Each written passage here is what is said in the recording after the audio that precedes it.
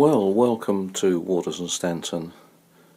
We're the Elecraft UK distributors, and one of the questions we often get asked is, what does the KX3 look like inside, and how easy is it to fit extra modules? Well, let's today just show you this. Here we have a KX3 that has been built for about a year actually. It's a demonstration model. It comes apart rather like a clamshell. There's some knurled screws on the side, and you simply undo those slightly. I'll turn this around this way so you can get a better idea. And there we are.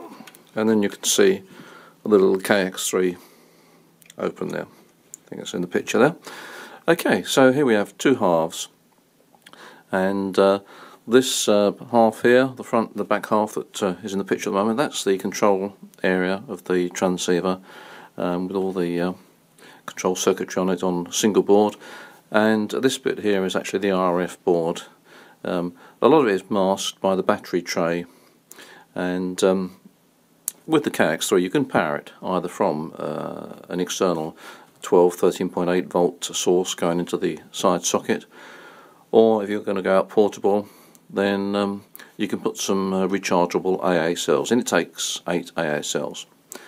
I suppose one of the popular items to put in fact it is the most popular item to fit into the KX3, is the auto ATU. This is the auto ATU there, and it literally plugs in. It's a board about 4 centimeters, I suppose, by about 3 centimeters thereabouts, and it just plugs in, held in with a couple of screws. You just have to remove the antenna lead from the main RF board and then reroute it onto the top of the board here. It's that simple.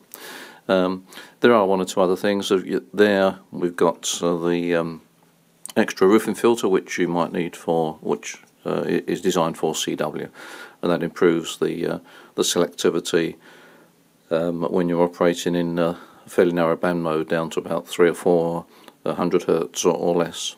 So it's that simple. That's how you open the KX3, and of course you do the opposite thing. It just closes in a sort of clamshell fashion there, and all ready to go. One interesting thing is that with the batteries inside, to recharge them, provided you've got the recharge board that's fitted in there as an option, then all you need to do is to, in the menu system, ask the radio to recharge its batteries, and it's all ready to go. KX3, amazing little radio.